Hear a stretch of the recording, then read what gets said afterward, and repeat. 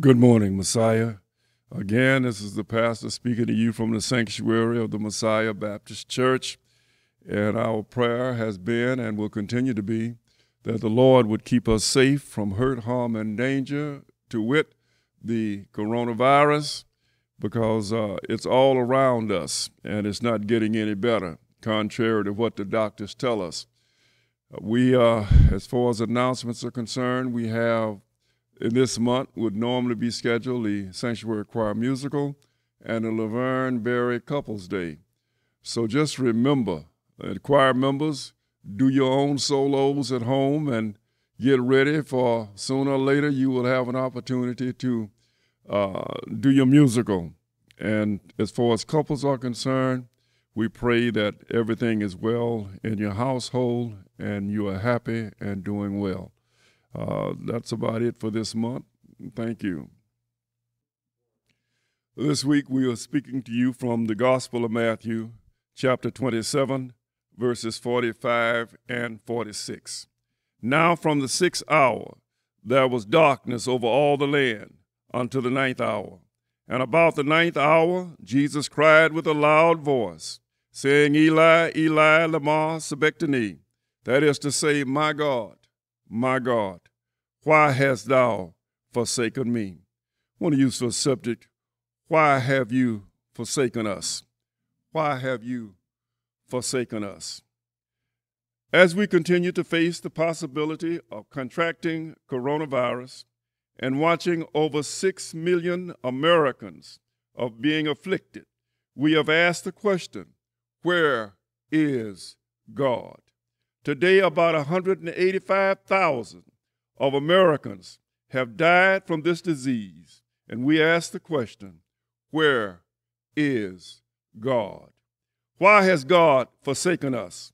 In the midst of all of this suffering and death, why has God forsaken us? We see people in the ICU. We have family and friends, and we are not permitted to go in and visit them. And many of them are dying without having a last word or a comforting look from a relative. They are making their transitions alone with hospital staff. But we understand that God is still a good God. And then they die alone. We are walking around with our faces covered, trying to avoid getting the disease and taking all possible precautions. The president is not concerned with the health of the American people. It is what it is. Just keep me in office by any means necessary. I can always explain these numbers, the deaths and the illness. Just blame Obama, the Democrats, or the far left, and I'll go play golf and lie my way out of it.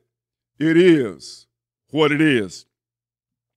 David first uttered these words in Psalm 22:1, and it reads, my God, why hast thou forsaken me? Why art thou so far from helping me and from the words of my roaring?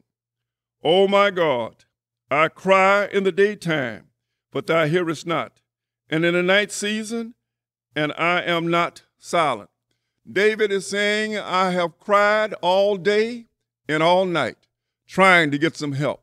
And it seems that the Lord is far from me. I need to feel your presence. I feel deserted. I have no one else to depend on. And now it looks as though you have forsaken me. So Lord, God of Abraham, Isaac, and Jacob, the God that called me from the sheepfold of Jesse's sheep, and let me walk as a king among your people. I was chosen. And then I'm a man after God's own heart, and I feel deserted and abandoned. So David just says, my God, why have you forsaken me? Job had his problems. And when we look at Job, he was committed that no matter how bad the situation became, he would maintain his integrity and hold on. In Job 13:15, you find these words, though he slay me, yet will I trust him, but I will maintain my own ways before him. That is total commitment. And then Job had patience, and he realized that everything in this realm that we call life is temporary. So when we look at Job 14:14, it says, all the days of my appointed time will I wait till my change come. Job realized that the situation was dire, the situation was grave, but he didn't have enough concern for his own well-being as to show how good God is. And so, hold on, church. God is still in control. God will still work it out for us. When we look at why have you forsaken us, when we look at the word abandon, it simply means left alone without care for or support. And that's the way many of us feel now. We are depressed because it seems that we can't go to church. We can't go to restaurants. We can't go to movies. We are confined to home. Many of us can't go to work. We just feel depressed and rejected. But I'm here to tell you, just hold on like Job. All the days of your appointed time, he waited until his change came. The sun, where Jesus was on the cross, the sun had bowed in humble submission. It was dark from the 6th to the 9th hour. The creation was being submissive to the Creator. Physically, Jesus' pain was excruciating. His hand and feet had been nailed to the cross. His back was cut to the bone from the scourging. His internal organs were pushed downward, and it was very painful for him to even take a breath. All of his disciples had abandoned him, with the exception of John. Peter, who said he would die for him and denied him 3 times. Judas, that betrayed him, had hung himself. The other disciples, no one knows where they were, fulfilling the scripture, I will smite the shepherd, and the sheep of the fold of the flock will be scattered abroad. In Hebrews 5, 7, and 9, during the days of Jesus' life on earth, he offered up prayers and petitions with loud cries and tears to the one who could save him from death. And he was heard because of his reverent submission. Although he was a son, he learned obedience from what he suffered. And once made perfect, he became the source of eternal salvation for all who obey him. There are times in this life when father and mother cannot or will not help you out of the situation you're in. Psalm 27:10 says, when my mother and my father forsake me, then the Lord will take me up. When the doctors tell you you have stage 4 cancer and there is nothing they can do, has God abandoned you? When your child is ill and the doctors can't determine what the problem is, has God abandoned you?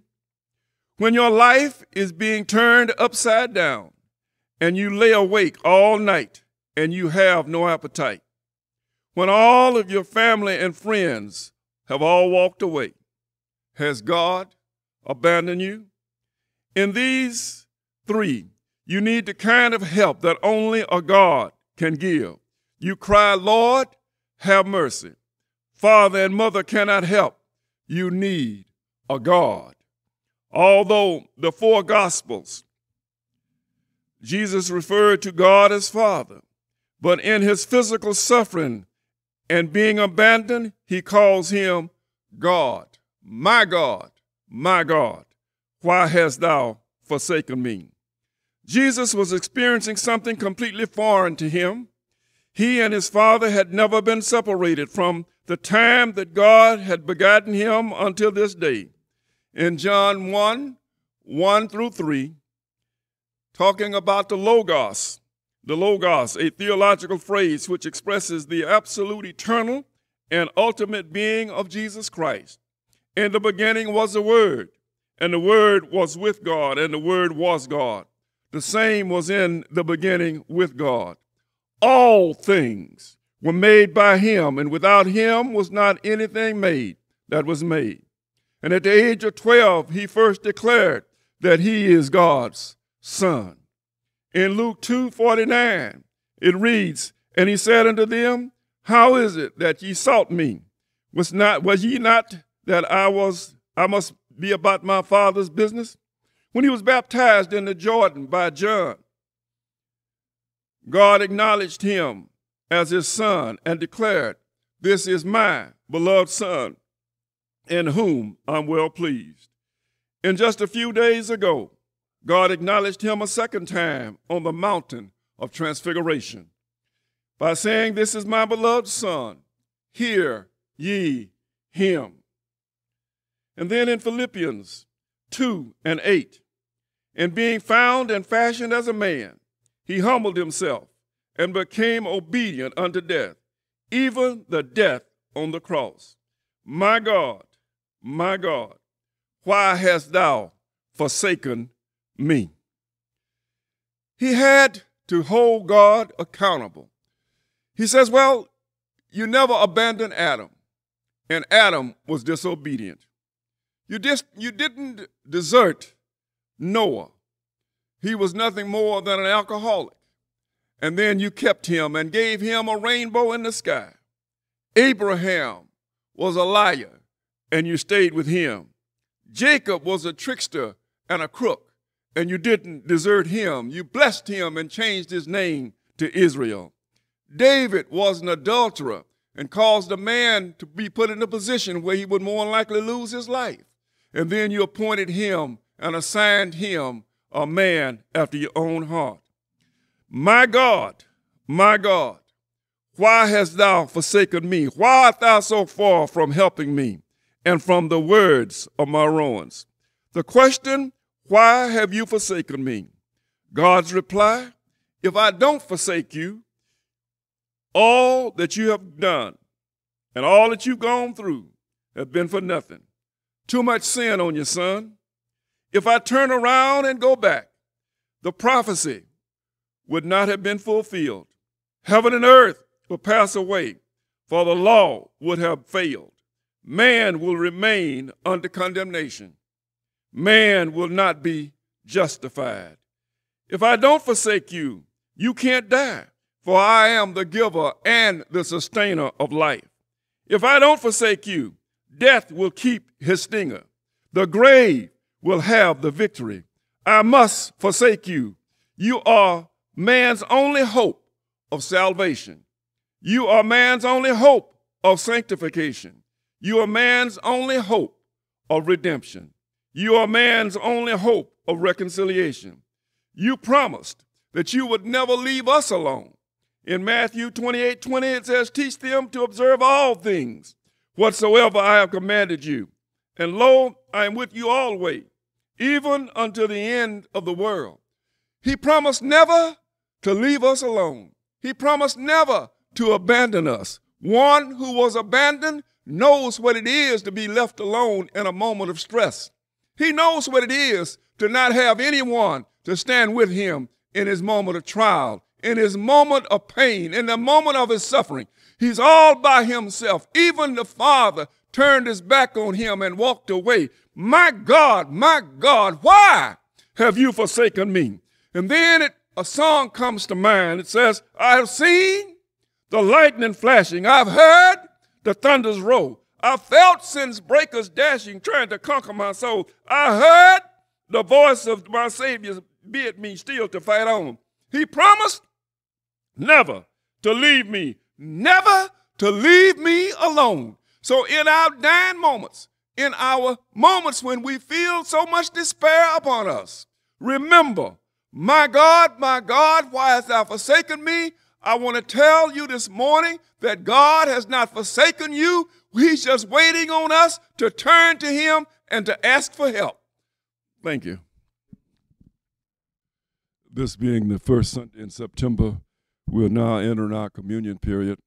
I do hope that all of you that desire to have communion would access it through the office, church office, call and make arrangements to pick it up or have your communion delivered to you.